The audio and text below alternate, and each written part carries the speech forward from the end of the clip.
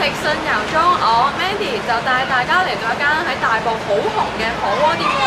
咁佢就係一品紅雞煲火鍋店啦。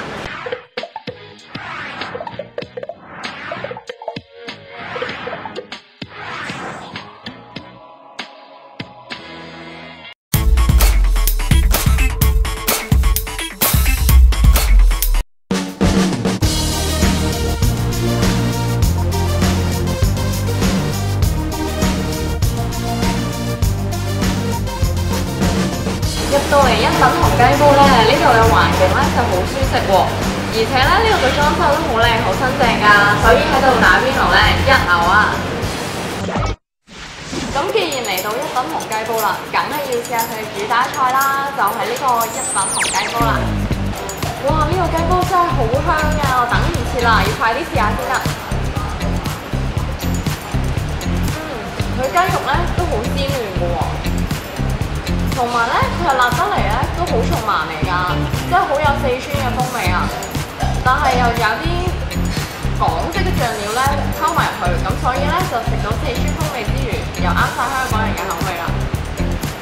食完呢個咁野味嘅雞煲咧，仲可以加埋啲豬骨湯嚟打邊爐㗎。咁配料方面咧，我就揀咗呢隻安格斯皮牛同埋呢一隻手切肥牛啦。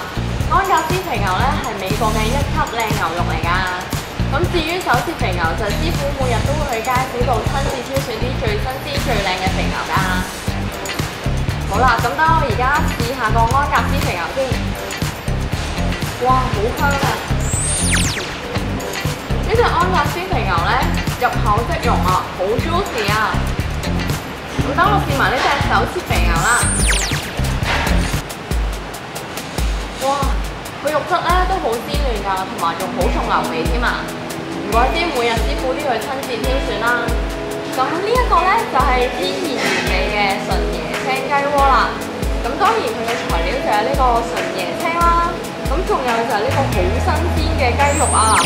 咁我哋就要將呢個生嘅新鮮雞肉將佢放入呢個鍋裡面煮啦。咁之後佢就會索晒啲椰青味，好入味㗎啦。等我試下呢個雞肉先。哇！你食已經聞到好香椰青味啦。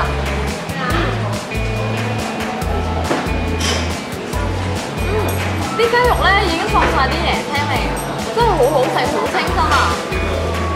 同埋佢仲有好多其他配料配埋嘅，仲有呢個就係新鮮嘅龍蝦仔肉啦，同埋就係呢個皇帝蟹嘅蟹柳喎。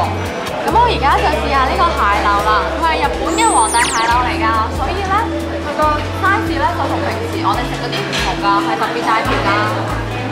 咁我而家試下佢嘅味道先。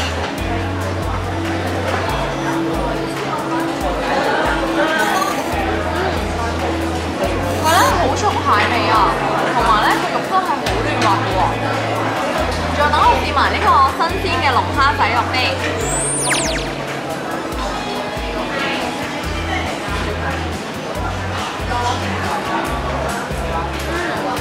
呢啲鮮龍蝦仔肉咧真係好鮮甜，好好食啊！咁講到打邊爐咧，梗係唔少得調味醬料㗎啦。呢度有成20款調味醬料俾大家自己選擇㗎，真係啱晒每個人嘅口味啊！呢一煲咧就係內蒙古火鍋啦，佢呢兩種湯底都好有蒙古地道風味㗎。呢一邊就係麻辣湯，呢一邊就係清湯啦。咁再配合埋佢呢個嚟自內蒙古嘅羊肉咧，真係七到絕啊！等我試下呢個嚟自內蒙古嘅羊肉先。佢嘅湯底咧有竹笙啦，仲有紅棗啦，好滋補㗎。佢啲肉質咧好爽口啊，仲有啲湯底嘅味道咧真係好襯啊！唔知呢個蒙古麻辣湯再配合埋新鮮手打嘅蝦滑同埋牛丸係咩味嘅咧？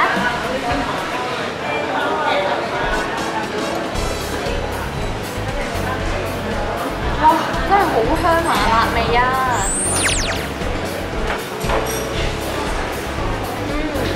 真係好有蒙古嘅地道風味啊，好似去咗蒙古咁樣啦。等我試下呢個響鈴先。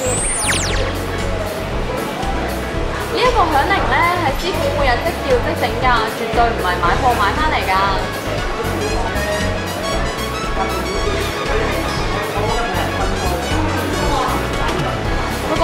味好重啊，真係好新鮮啊！如果大家覺得打邊爐熱氣嘅話呢，就一定要試下呢個新鮮每日煲嘅竹蔗茅骨碎啦，佢好足料㗎，用嚟剔熱氣就一流啦。食完火鍋就一定要食返個滋養嘅甜品嚟潤下啦。椰柳肉冰凍喺一品紅係出晒名㗎，甜得嚟呢，味道仲好清甜，啱晒我啊！哇，食到好飽啊！一品紅果然真係一品紅啊，真係名不虛傳啊！如果大家都想試下一間咁好食嘅雞煲火鍋店呢，就一定要嚟呢度一品紅試下啦！一品紅火鍋雞煲嘅地址就係大埔安慈路1號海寶花園9A 地下。呢度交通都好方便㗎，如果大家坐東鐵嘅話呢，就可以喺大埔墟火車站嗰度落，之後再轉九巴嘅循環線 K12，咁就可以嚟到啦。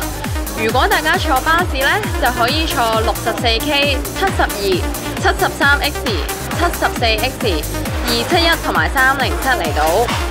如果坐專線小巴嘅話呢，就有20A 同埋20C 啦，全部都喺門口附近落，所以好方便㗎。